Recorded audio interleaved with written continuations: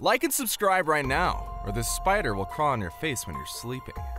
Dinosaurs may be reborn in the near future. At the height of their powers, dinosaurs ruled the Earth for more than 140 million years. But their reign came to an end when a colossal asteroid impacted Earth about 65 million years ago along the Gulf of Mexico. Modern humans have only been around for about 200,000 years, and as humans, we should be thankful they're not around because, let's face it, if they had somewhat survived that catastrophe, our ancestors would have never have evolved, and you wouldn't be watching this video right now. Which then begs the question, with all the scientific knowledge and technology we currently possess, is it possible for us to resurrect these reptilian behemoths from the dead? And the more interesting question is, do we really want to? Where to begin? For us to get to the bottom of this answer, we have to consult the professionals. According to one of the leading paleontologists at the Natural History Museum in London, the process of respawning dinosaurs can be complex, especially if we think the way Hollywood does. If you can recall the 1993 blockbuster film, Jurassic Park, the resurrection of the dinosaurs in this film was actually done by deriving dinosaur DNA captured in a blood-sucking mosquito which had, fortunately, been preserved in amber for millions of years. But could this be another of Hollywood's embellished stunts? Let's analyze the evidence before us. You see, amber is a naturally occurring tree resin that is fossilized when a tree is subjected to high pressures and temperatures from being covered by layers of rock and sediment for millions of years. Due to the pressure, the resin gradually hardens over time and transforms into gemstone, a valuable mineral resource in the modern world. According to the film, the scientists derived dinosaur DNA from a well-preserved prehistoric mosquito. And as you know, DNA contains the genetic imprint for a particular species that dictates the growth and overall functioning of an organism.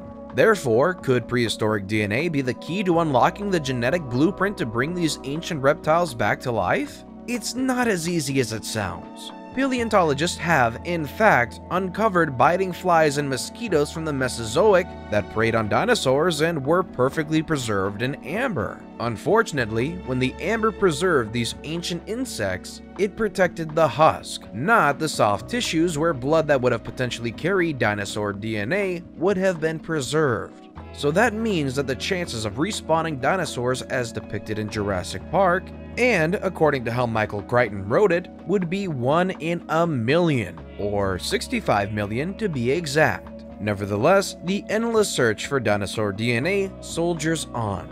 In fact, paleontologists have been able to recover blood residue from different fossilized ancient insects, just not preserved in amber.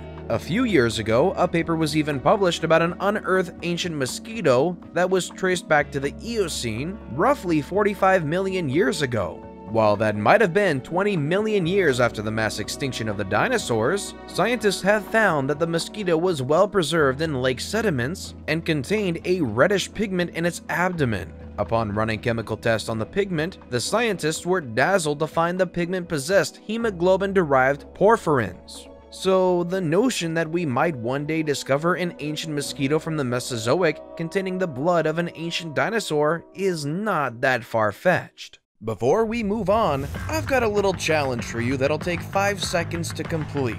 So here's the deal. You just leave a like on this video, smash that subscribe button, and hit the notification bell, and you will get 25 years of amazing luck. Try it, it really works. Blood, not DNA. However, even if scientists do discover more ancient insects with well-preserved dinosaur blood, this doesn't necessarily mean that they'll find dinosaur DNA present. So the possibility of recreating these ancient creatures from blood would be null and void. In fact, in 2015, paleontologists in London discovered what they interpreted to be the red blood cells in the fossilized bone of a Cretaceous dinosaur. The scientists were certain that the red blood cells weren't from modern contamination. Additionally, the blood cells possess nuclei, which is not a trait observed in red blood cells of mammals, but of reptilian blood. When compared with the red blood cells from birds, the two showed uncanny morphological similarities. Unfortunately, when paleontologists directed a focused ion beam to dissect and stain the nucleus, they did not find any DNA present within the cells, which means that even if we do find blood tissue, the chances of finding an entire DNA genome is non-existent. We have, however, found ancient incomplete DNA in subfossilized bones and bodies preserved in permafrost. The problem is that DNA is quite vulnerable and breaks down rapidly over time. Environmental effects such as sunlight and water have a negative impact on DNA and even accelerate its deterioration. Additionally, there's also the problem of modern contamination, which means that any DNA discovered has to strictly be kept under controlled conditions. The oldest DNA to be found currently in the fossil records is about 1 million years old, though most paleontologists believe that this DNA was possibly even younger. Can we cross dinosaurs with frogs? Now, even if we do find dinosaur DNA, what would be the next step? Well, according to the Jurassic Park script, when scientists unearthed the dinosaur DNA, they simply took it to the park's engineering facility and combined it with frog DNA to recreate some of these extinct reptiles. The science gets even weirder. According to the movie, the DNA discovered was actually fragmented DNA, so that in areas where the DNA was missing a piece of genetic code, scientists could easily replace it with frog DNA. But according to actual paleontologists, such a strategy doesn't make sense. First of all, how do you know where the holes are if you don't have a clear picture of the entire genome? Yes, the genome is the entire set of all DNA material that shapes a living organism. If scientists do not possess the entire genome, then they can't tell what parts of the DNA are missing and hence won't be able to fill the missing gaps to determine the whole structure of the said animal. On the other hand, if scientists do possess the whole genome, then it's absurd that they would use frogs to fill in the gaps and holes of the fragments. First of all, frogs are amphibians. Secondly, the closest living ancestor of the dinosaur is the bird. So you would rely on bird DNA because birds are closely related to dinosaurs. Additionally, you can also use crocodile DNA because crocodiles and dinosaurs shared one common ancestor.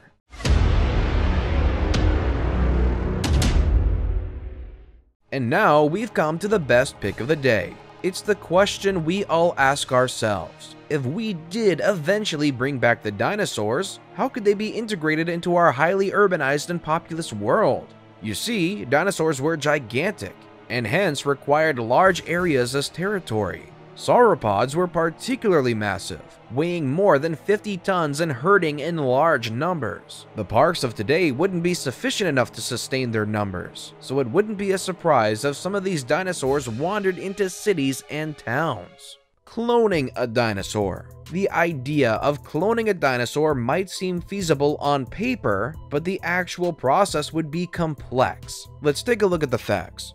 DNA breaks down gradually over time. So considering the fact that dinosaurs went extinct more than 65 million years ago, so much time has passed that it's highly unlikely that any dinosaur DNA would be preserved today. Yes, dinosaur bones might have survived the harsh climatic changes of the world for millions of years, but sadly, we don't think dinosaur DNA would have ever had a chance of making it past a million years. That doesn't mean that scientists have given up. If anything, they are still searching for dinosaur DNA as rigorously as possible. For now though, cloning a dino might not be plausible. What about reverse engineering? Another alternative, and certainly the most promising one, is to reverse engineer the dinosaurs. The process simply involves starting with a currently living ancestor and moving back the genetic line until we finally arrive at these ancient reptiles. It would be tedious work reverse engineering 66 million years of evolution. Might even take half a century to do it.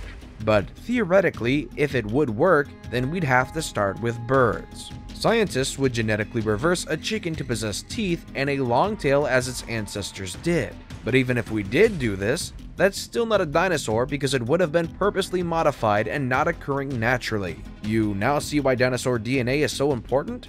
Additionally, reverse engineering could bring forth some serious ethical issues. For example, if you engineer a chicken to grow teeth, Do you automatically grow its claws as well? But the animal died out 150 million years ago. Would it be able to adapt to this whole new world if you bring it back?